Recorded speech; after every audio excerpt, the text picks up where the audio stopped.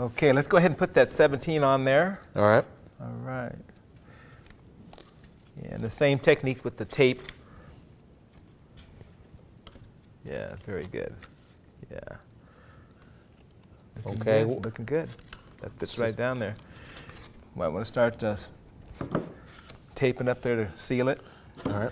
And then some of this, like, well, actually, the sanding block, you know, we'll sand a little bit later, you know, before we paint and all that. When we go back over. So we're sanding kind of basically the glue, the dry glue yeah, off, yeah, or we'll just not yet though. It'll be right. We're a ways away from that, but okay. Yeah, everything it's we refine it. But now you've pretty much got your angle of attack, and you have your buoyancy and all that. Very good. Yeah. Very good. And the tape comes off the foam board a lot easier than it does the. Okay. Yeah. Very good. Okay. And then let's go do that that vertical, as I call it, that vertical taping across the ram wing. Okay, so then I'm coming down here on the foam board. Exactly. Like I did earlier. Exactly.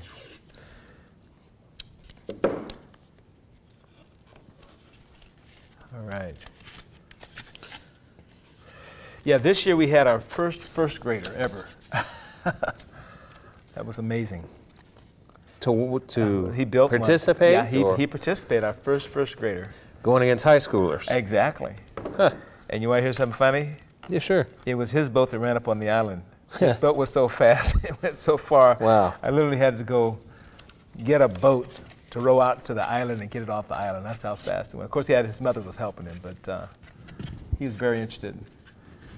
I think that bodes well for the future. Get a young kid like that interested in science, absolutely, technology, engineering, math. You know, that's where the future is in this, and that's really the basis of this whole program: is science, technology, engineering, and math. So. So I'm at this stage here, so I've got it. Let's check it first. Check the seam. Yep, the front as well. Same thing. Okay.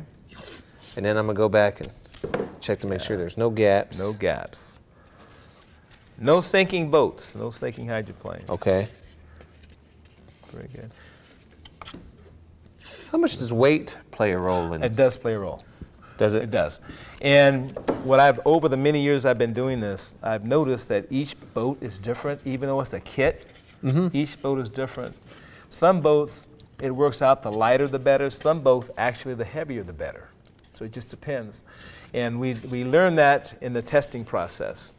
And we can put weights. I use like fishing weights. We actually place those certain parts of the boat to kind of get it balances. Okay. All, again, it goes back to critical thinking. And once a student understands the basics of aerodynamics and hydrodynamics and lift and thrust, they can kind of look at their boat and they have a pretty good idea where they need to put weight. Okay. Let me ask you, Dr. H.A., what happens if a kid putting this together breaks this wing off or breaks that a little bit? Then what? Do we have to start about all over? Nope. That's the beauty of foam board. Okay. Just glue it back together. Okay, glue it and then... We've had boats hit, run ashore, rip apart. We've had even a person was out on a rowboat one time picking the boats up, hit the boat square. Okay. And we just went back to the pits, put it back together. So that's the nice thing about foam board, as opposed to wood, things of this sort. It's very easy to fix. All right, so as I look at this, I'm not seeing any gaps. Yep. So I guess we can just move on to putting at 19. And no gaps means, again, less weight, because you don't have to put putty on it. You don't have to seal on it. I see. Very good. Yeah, let's move on. Okay. We're on page, let's go to page, page 9, really? Yeah, let's do page 9. All right. Very good. Now we're beginning the sponsons, okay? Okay. And this is going to be after the sponsons and the beginning of what we call the runner. When the boat is running up at full speed, the only parts that's going to touch the water are going to be the runners and the rudder. That's all that's going to touch the water when it's flying. So this very critical part of the boat we're going to put on now. So let's start with number 19. All right. And let's put it on the port side of the hull. Okay. So I'm going to apply glue basically to the bottom and a little bit to the side. Exactly. Is that what you would say? You see there's a gap there where you don't need to put glue right there. So there is going to be a gap. Yeah, so you're about 3/4 of the way up. Yeah, 3/4 of the way up. So I'm just applying it on the bottom. And 3/4 of the way up on the side here. Just okay. right to there. So you're going to want to glue a little bit there on the bottom. You're going to push it right up. How come flush 3/4 of the way up? Because it doesn't come all, when you cut here, there's another. Oh, I see what you mean. And that's going to be where your air trap begins right there. Okay. So you're actually beginning. I got you. You're tying off the air trap. Air trap's very complicated. So it will, even though it's smaller, but it's going to snug up. Oh, yes, it will. Okay. And you're going to find that all of your frames are going to lean up against that piece right there. Okay? Okay. Very good. Like so. Okay, let's go ahead and put 20 on. Looking very good. That's going to be your base support. Same thing on 20 on the starboard side. Yep. All right. Very good. And what are these called again? Is this part of the? That's the aft part of the sponson. The aft. Uh-huh. The back part of the sponson. Okay. Yep. Okay. Let's go ahead and turn to page 10. And I'll show you how it's put on. Very good. Try to keep that 90-degree angle on the, see it's got 90 degree. Yeah, just make sure it's straight up. Oh, Okay, I see what you good. mean. 90 degrees. It's very critical. All right. All right. Now we're going to get into 21 through 24. And this is actually, we're building here the runner and the actual angle of attack for the sponson. So this is very critical. So we're, again, all of this is working towards the air trap, where we're going to actually, again, catch air between the sponsons All right. and the runner. And that's what we're putting together now. So these are the frames for that. I see. 21. Very good. 21, we're going to put it right next, right on the inside. Just from looking right at on the inside, yes. diagram. Yes. Okay, that makes sense. That's where it goes. And you notice how the top part's flat? Uh-huh. That's the runner.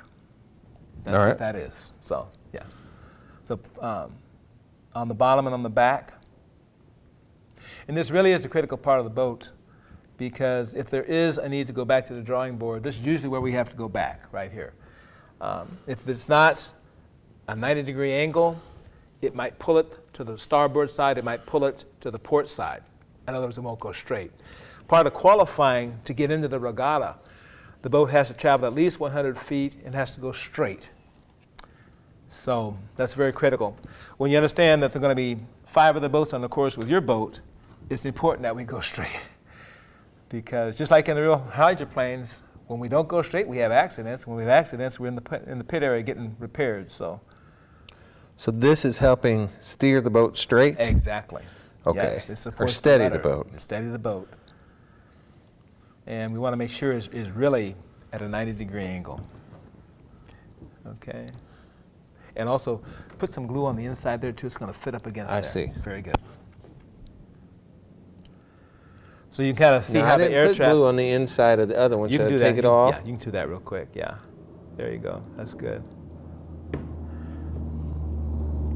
Can you visually see what I mean now by, can you see air catching up in here now? I can. Yeah, you can see how it's catched up? Yeah. Okay. Yeah. I can see. Yeah. So the hull. All right. Very critical portion of your hydroplane. Yeah, very good. Squeeze a little glue in there. Yeah. Again, each hydroplane is different. Even though it's the same kit, people put it together a little differently. And it's almost like they have their own personality, the hydroplanes. It's amazing. And for your information, I've never predicted the winner yet. Okay. In over 30 years, I've never predicted the winner. So anyone can win. Very good. Okay, now the next 2 pieces you're going to put on are actually going to lay the foundation for the angle of attack of the sponsons. And what you're going to do is you're going to basically mimic what you've already put on. See this square right here? I do. Okay, you want to line it up right even with that square, because we're going to put a couple pieces down there later. So number 23. Lines right up with that point. Point to it again. Yes. Right, see this top right here? That's your runner. And you're going to support the runner, so you want to line up even with that So point like, right there. like that? Exactly. And you're also there and here in the front. That's what that's designed for. Very good. Okay. Now you have a very strong foundation for the sponson. Again, that portion of the hydroplane is going to receive a lot of, shall we say, punishment, because it's pushing up against the water. Every time it goes into the water, it's going to crash into the water. Okay, and imagine the force of that rocket pushing it forward and hitting the water. You want it to be very sturdy, and that's what's going to give you that sturdiness. And again, you don't want the water pushing your boat around. You want your boat to control the water, and that's going to help you have that stability. Very good. Just move it just inside there, just right. That's perfect. Perfect. Very good. Now you can do the same thing with 24. Looks like we're building a pretty fast boat here. Hope so. All right. We'll see.